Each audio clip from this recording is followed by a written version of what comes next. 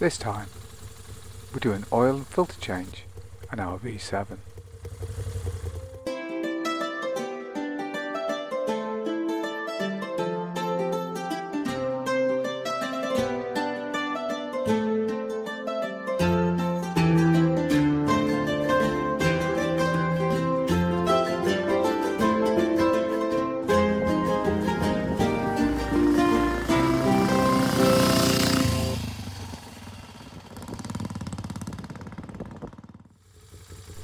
Before we start, don't forget to like and subscribe.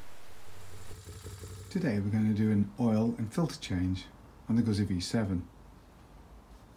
We'll also inspect the air filter too. We don't need to do the valves because they're only doing every 6,200 miles or so, and they were done probably only about 1,000 miles ago. To drain the oil, first you've got to run the engine, get it nice and hot. I've just been out for a bike ride for about 30 miles, so it's nice and warm. You've got this large nut to undo at the front, and then strangely there's also, you can see that, there's also a nut at the back, just here, got to undo as well. Gives you two chances to burn your hands on the exhaust. That's their cunning plan. Right, let's go in. First thing I'm going to do is undo the dipstick here, which will, that's just going to let air in. There we go. Just so the thing drains out a bit better. There we go. Let's leave that loose now.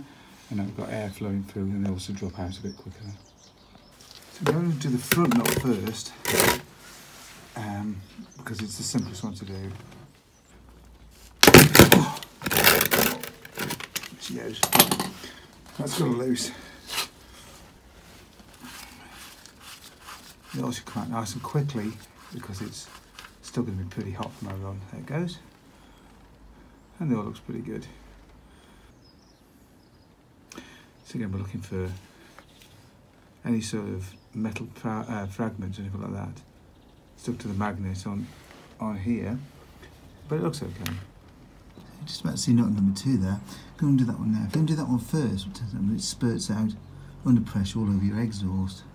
Makes a bit of a smoky, stinky mess. So trying to avoid that, I'm going to undo that now once the oil is mostly out. There we go. Drain two is on. Hopefully not too much oil left behind this one now.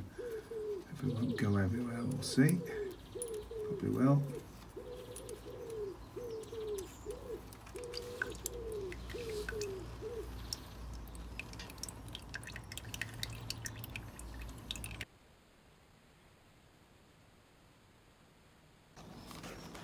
You can see the nut there. That's the retaining for the oil filter. So just got to undo that, and then the oil filter will drop neatly into there and make a mess, but we can then get the replacement cartridge oil filter in. So it's a 13mm socket. Just undo that. Just carefully undo it.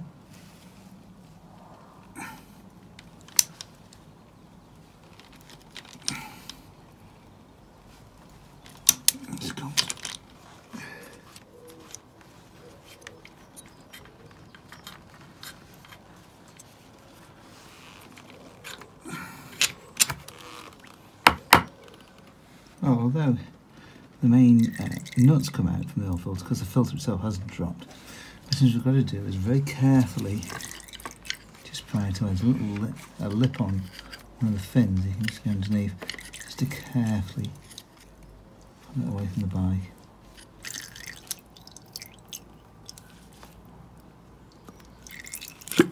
Oh, there she goes.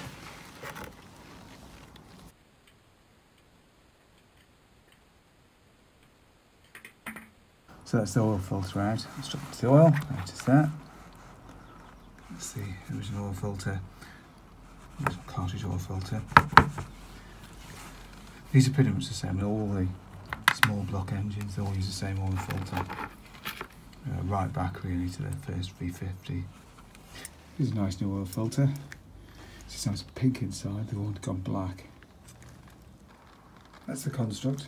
So you can see the spring with the oil filter and it's on the cap. And I put the bolt up through the middle. And I just need to shove that into the engine.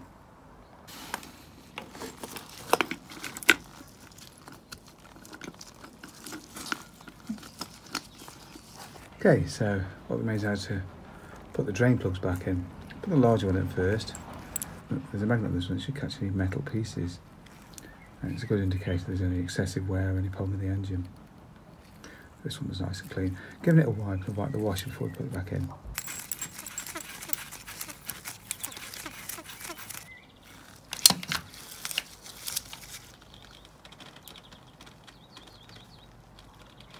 Okay. That's that in. So it's pretty much the same again. Give it a clean. Clean the plug, clean the hole.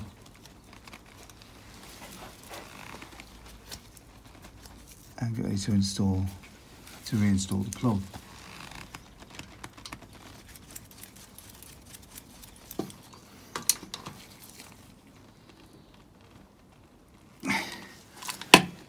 That's that. So really all that remains is to put the oil back in. Now the important thing at this point is to remember on the dipstick, you absolutely do not overfill this engine. If you go so up here, what'll tend to happen is excess oil is pushed out into the airbox and then you ruin your air filter.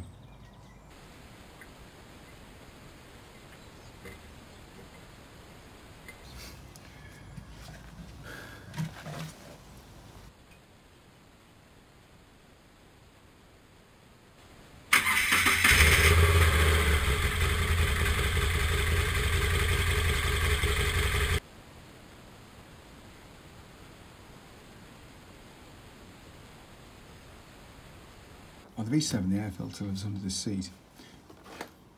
Just turn the key and it just pops off. And your air filter is right there. So we'll just undo the screws that hold it and we'll just check it out. Looking at it visually, it looks pretty good. This is a big improvement. The original small block engines had an air filter that ran in the middle of the V. It was incredibly difficult to get them out.